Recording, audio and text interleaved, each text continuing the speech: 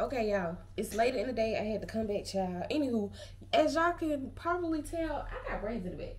I've never done this before, but we're gonna install this hair with these braids in here, and I'm just gonna make it work, and y'all gonna see this because I wanted to know, like, what if I had braids and I just wanted to switch it up? So we all finna find out right the book now. Period. So look at the hair. Let's get into it. Let me get this.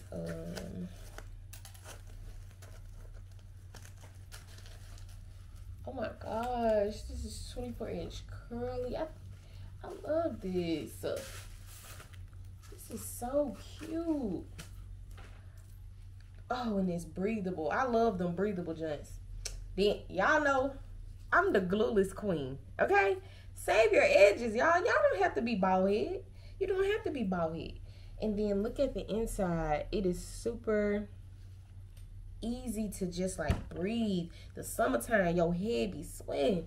It got clips on the side and down at the bottom. And then look at the baby hairs. It's already pre-made. Look at that. Look at those baby hairs. I don't know if y'all can see them for real, for real. So let me try to show y'all like this. You see them baby hairs? Baby, they babying. Alrighty. Period. Let me put a little bit of foundation on here.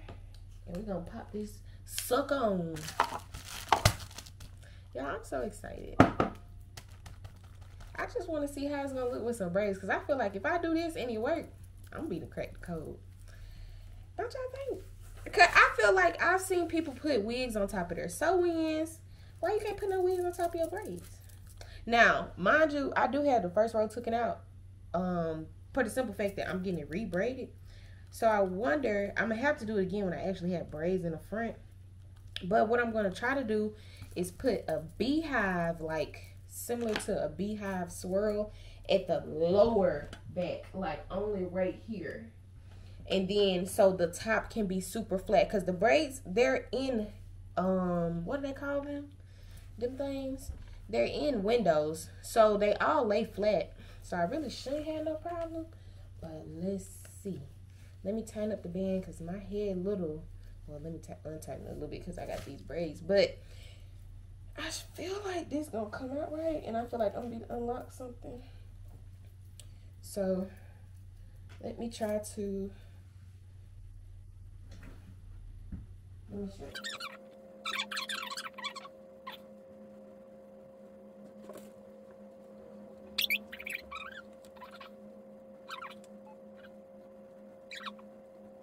Girl, it look like I'm just gonna put on a rip. Alright, I'm gonna show y'all some. I'm gonna show y'all some today. I'm gonna do a double just because I don't know. I honestly feel like it's fine just the way it is. Because it's also a closure wig. If it was a frontal, then we may have some trouble. But y'all, I should be good. Oh! Let's put it on and see.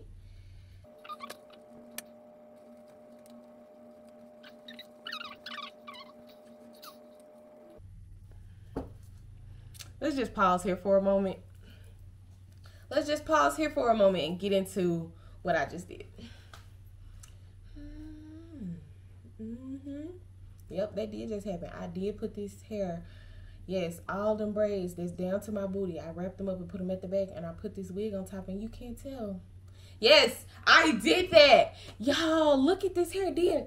Why is the lace see-through? What are you talking about? You can't see nothing? Y'all, I ain't did no flat iron, no nothing. The baby hairs is baby hair, and they perfect little baby hairs. Okay, Julie is flat as shit at the top. Oh my gosh, I really feel like I done cracked the code.